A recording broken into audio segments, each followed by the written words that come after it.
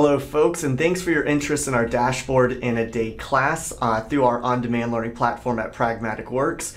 And I'm going to be your trainer for this class, and hopefully you're excited.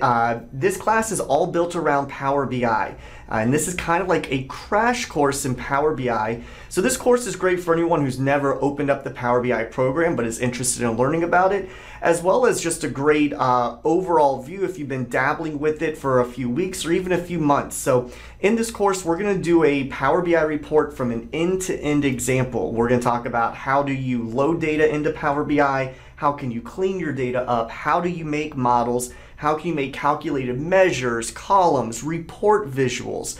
Then once we build out this beautiful report, we're going to learn how to publish it out to the service and what does the Power BI service have that the Power BI desktop doesn't.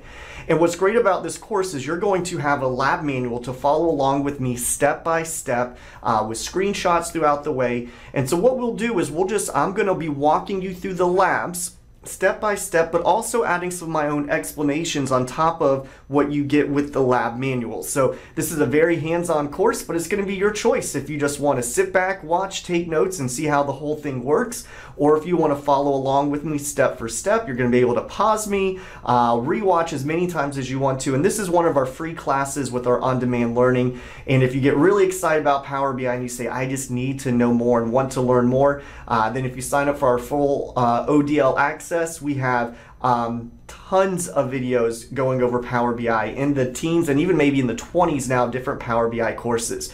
So hopefully you're interested in this class and ready to get started, and hopefully I'm going to see you in our next few videos and our modules within the ODL class. Thanks for joining.